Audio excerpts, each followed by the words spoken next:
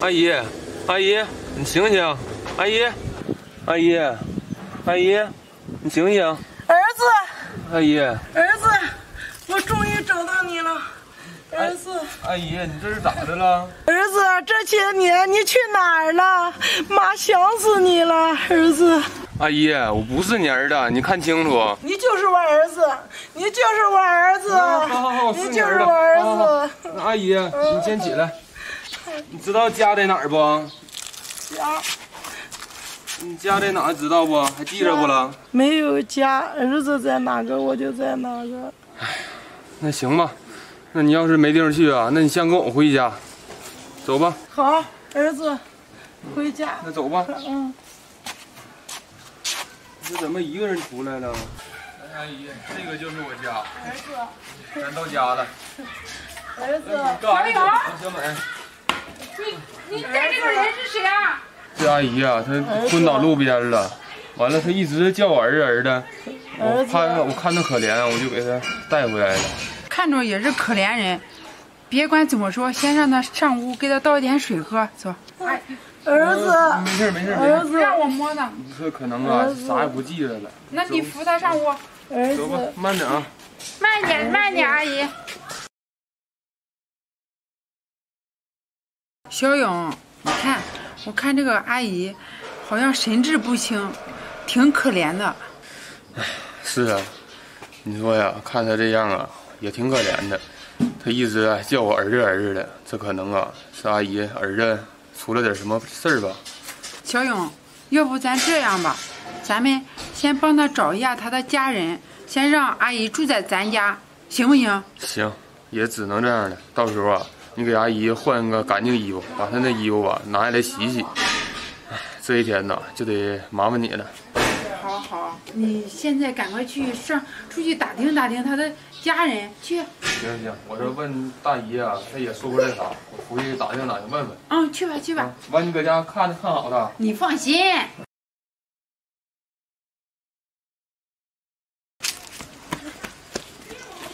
阿姨，来坐这儿。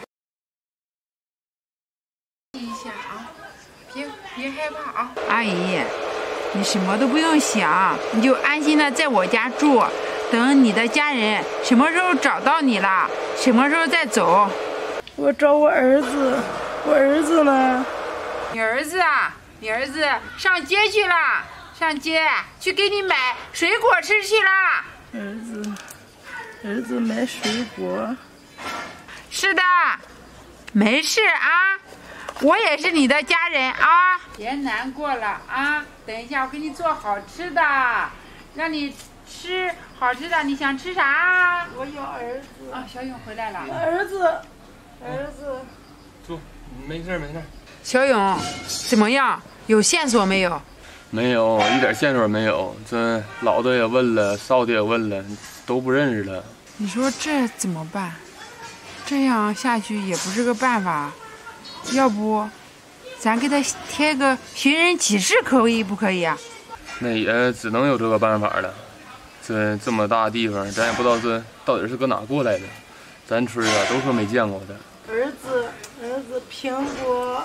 行，你要吃苹果呀？那我给你买去一会儿。啊，等一下让儿子给你买。你看这样咋弄？就这样吧。写个寻人启事，昭告一下，让家人帮找一下，行不行？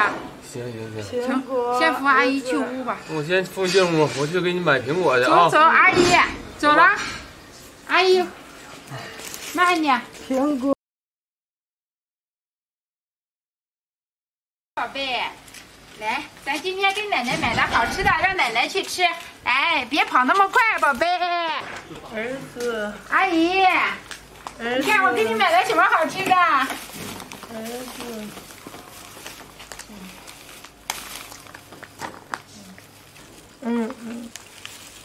好吃多吃一点，慢点吃，吃完了这还有呢，慢点，慢点，慢点，慢点，这还有呢，你慢点，慢点，慢点。小美，咋了？来，快！我跟你说呀，这回呀我打听到了。快说，怎么回事？我跑到隔壁庄啊，打听到他的身世了。他原先呢确实有儿子，突然间就出了一场车祸去世了。他呀可就受刺激了，家里呀也没别的亲人了，老伴儿早就去世了，就剩他一个人了。你看这个阿姨怪可怜的，要不咱就让她住咱家，咱照顾她行不行？也行，那咱妈去世得早，就咱俩一个人加个孩子，也行，就让他搁这儿住了吧。行，等一下去给阿姨做点好吃的。快，我先去看看她啊。行。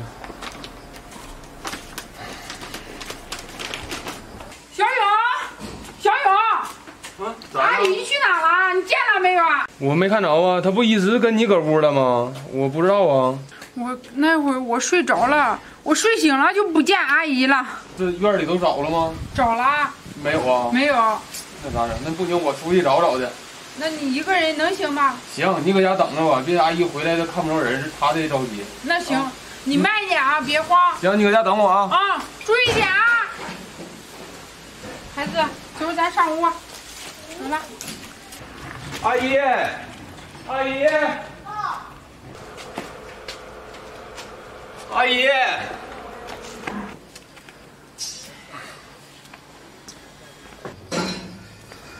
小勇，来坐这里。你看，你找到阿姨了没有啊？没找着。这有一封信，你看一下。谁的信呢？这，好好看看吧。这阿姨。小勇，你看，原来阿姨心里面都清楚，咱对她那么好，她只是脑子受一点刺激，她的家人都已经去世了，咱这一段时间咱对她好，她清醒了，所以她不好意思麻烦咱们，就这样走了。那你说阿姨，她这脑子时好时坏，再晕到外面可怎么办呢？说的也是啥呀？你看，至少也打声招呼再走是吧？是啊，这哪也找不着了，这我也不放心呢。这样不行，咱们还要去找一下他。哎，你说阿姨会不会回她老家了？因为啊，那会儿是她的记忆啊，她没别的地方去啊。你甭说，说不定还真会。是啊。要不咱去上他村去问问，找找。走吧，走，问问。走。